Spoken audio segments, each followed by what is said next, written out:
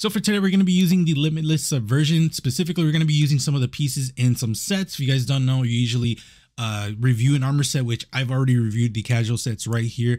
Go check it out. We usually look at how the armor looks, how it shaders, my personal thoughts on it. And yeah, it's a really good video if you guys want to just really gauge if you want to get the armor or not. But in this video, we're going to be using specifically pieces from that armor set for the hunters. So we're going to be using the cloak, boots, chest piece, and the helmet. I forego the arms just because the arms are not my favorite, actually. Like I actually hate them, so that's why I'm not using them. So if you guys like the video, like, comment, subscribe. I really do appreciate it. I really appreciate all of the support you guys have been showing. The videos are doing really well, and they would be doing nothing if you guys weren't watching it. So I really do appreciate you guys. So to start off, we're going to be using the helmet, the Limitless Subversion's Casque. This one is super cool. I ended up deciding just to put it in my Astrocyte set that I've usually done with a twist, which the twist would be Braytech Combat Vest. That's the only twist here because I have used some of these pieces before with the shader Stalwart Tenet. I really like this shader. This one's really cool just because the helmet is so like alien looking that you could really combine it with a lot of pieces and it's going to look really cool. So for the helmet, obviously we're using the new helmet. For the arms, Diamond Spore and grips with the Braytech Combat Vest, I combined these two because obviously the off color for that chest piece, specifically the under chest armor, is orange, and I wanted it to retain that off color, so that's why I'm using Diamond Spore and grips. For the boots, Astrocytes. For the boots, Astrocytes is an easy choice just because it's super cool. Definitely one of the best ornaments in the game for me. And then Psionic Stalker Cloak just because I wanted to have a little bit more cloth on the neck because obviously the Braytech Combat Vest has a lot of cloth in there, so I wanted to have some cloth in there as well. Pretty cool set. I really do like this set. Unfortunately, zombies are getting nerfed to the fucking ground, so I don't know how useful this is going to be in the future, but for right now, it's really cool and I really do like it. A little bit of a cop-out considering I've done Stompy's looks before, and this one is just kind of like, it's kind of the same of that, but I still really like it. The next one though is completely unique. I really love this one. This one we're going to be utilizing Gemini Jester with the Trickster ornament. So you definitely want to get the Trickster ornament if you want to use Gemini Jesters in a fashion setting, because Gemini Jesters is purple and it just never will not be purple. And if you have the Trickster ornament, it actually does change color. Granted, you still are limited because there's some colors that don't change, but it's better than just pure purple. So for the helmet, Mechanic 1.2 was a choice I made because if you guys haven't noticed, I'm using Warbrick as the shader. And if you guys know anything about Warbrick, you guys will know that Warbrick is actually a very annoying shader to combine with because a lot of the pieces that I have with this is off colors. So the Warbrick's red is mainly off color. You'll never see it in a main color armor piece, just because again, it is the off color, which is weird because it's right there, but that's why I'm using a lot of the pieces that I'm using. Siegebreaker grips, another example of why I'm using it is because a lot of that red is off color. And then the Limitless Subversion, because obviously I have to use the chest piece, and I still actually I think it looks really cool with this set, but it also is cool because it takes the off color for the undershirt. And then obviously Trickster ornament for the Gemini Jester, just because you guys are going to nerf Stompies, then I'm going to start doing fashion for the really annoying exotics in the game, and Gemini Jester is definitely one of them. And then Candace Cloak, because the top cloak, or the top part of the cloak, is actually an off color. The back is, I think it's black if I remember correctly. And yeah, it's super dope. I really like this. You can definitely combine this with other shaders that utilize off colors. We do have quite a bit of shaders that do that. But I think like Warbrick for me is just one of the best reds in the game.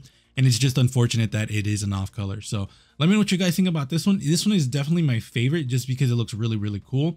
The only gripe I have with it is the fact that Siegebreaker grips, and this is not like a poke at the set itself. I think the set is cool. It's just the fact that the Siegebreaker on the left arm has this like triangle thing coming out, and I fucking hate that. And if you try to use the Siegebreaker like the under armor version, which is the hold fast grips, then the only problem with the hold fast grips is the fact that like the side of the arm doesn't change color, so you are stuck with this really weird white, and I don't even know if the off color would even be in there, so that's really unfortunate. As for the next set, this is a basic black hunter. You guys will probably be memeing on this, But I decided to do an all black for this one specifically because the Limitless Subversion Strides takes the off color for the pockets. You guys will see that in the next set, but for this one, I wanted an all black look because I know some hunters are just going to want that. Granted, I am using Faux Tracer, which is probably not the best exotic because it's pretty trash in my opinion, but we are using the warm painted ornament for it, so it does look really, really cool. For the shader, we're using Cryptic Insignia with Erebos Glance and with Amethyst Veil. So there's a lot of black shaders in here. Let me explain my thought process. So Couturier grips with the Erebos Glance, I'm using those two specifically because the Cryptic Insignia, it turns it all white, and then the top like shoulder pad turns it black. And the same thing for Amethyst Veil, I think it turns it all purple and then still retains that shoulder pad black. So that's why I'm using Erebos Glance. For the chest piece, Intrepid Discovery Vest, I just wanted to use that just because I really like this chest piece, and it does go really well with the Limitless Subversion. Speaking of the Limitless Subversion, Cryptic Insignia is going to be your best choice if you want to go for an all black look. You do have like that really bright blue on the straps. That's probably the best black shader you'll find because Erebos Glance gives the pockets a really weird color. And any other shader I've noticed just gives the off color, like the really weird off color for the pockets, which again, you guys will see in the next set, which I will show you guys like immediately after this one. For the Dynamo Current Cloak, the reason I'm using that is because, again, a lot of the colors just look really weird, especially for Erebos Glance. If you guys notice, the top of the cloak has like armor, and that actually will take like a brown, if I remember correctly, or an orange. I don't remember off the top of my head. But it takes like a really weird color for the top one. And then Cryptic Insignia is even worse because it'll give you like a really bright blue. So that's why I'm using some of the shaders that I'm using. For the other set, this is almost exactly the same. I just switch out the arms because quite frankly, the arms were pissing me off and I was trying to find like a good shader for it. And I was trying to find a shader that wasn't like all black. So for this one, we're using Queensguard Valor. Really love this shader. I will be reviewing some of these shaders hopefully by the end of this week, if not next week, just because I do have a lot of things planned. But same thing for this one. The only thing that's different is Vanguard Dare Grips. That's the only one I switched out. And I really like this one because it makes the event, like the shoulder pads, if you guys don't know, the shoulder pads are like very discolored. But with Queensguard Valor, it actually doesn't bother me because a lot of the leather stuff is already kind of discolored. So kind of like goes well together. So yeah, that's giving you guys two sets for this one. And you guys will notice that the boots have like that white color, which is the off color. So that's really unfortunate because if it didn't have that white color or the off color for the pockets, I think these boots would have been super dope.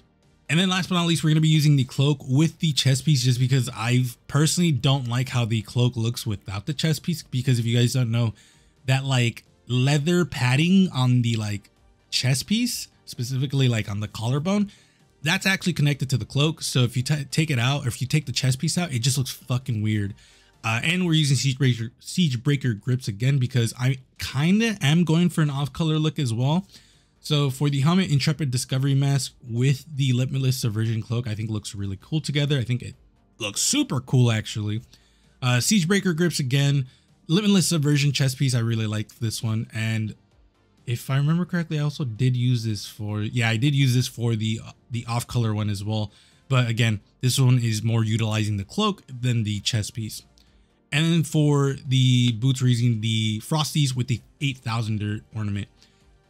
Overall, I do like this set a lot. I personally do think the Gemini Jester set looks way better. But if you are rocking like a Frosties look, this definitely will look cool. Shader situation, again, same thing. I'm going for like almost an all black look with the off color being like the main focus sometimes, or not even sometimes, just mainly with the off color being the main focus. And Amethyst Veil is a really cool like blue color. Like it's a very deep, rich blue, and I really, really like that.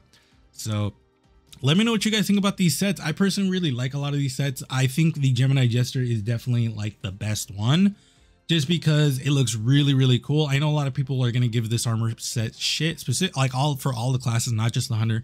I know a lot of people are going to give it shit just because it's casual armor, but I really love casual armor just because you get to explore another side of fashion that most people don't usually go for. A lot of people usually go for like combat ready looking armor, and I'm just like, dude, honestly, sometimes the casual set just goes super hard. So let me know what you guys think. I appreciate you guys coming up to this point. Don't worry, Titans and Warlocks, you guys will get your own video. I'm currently working on it. And other than that, be safe and I'll see you guys later.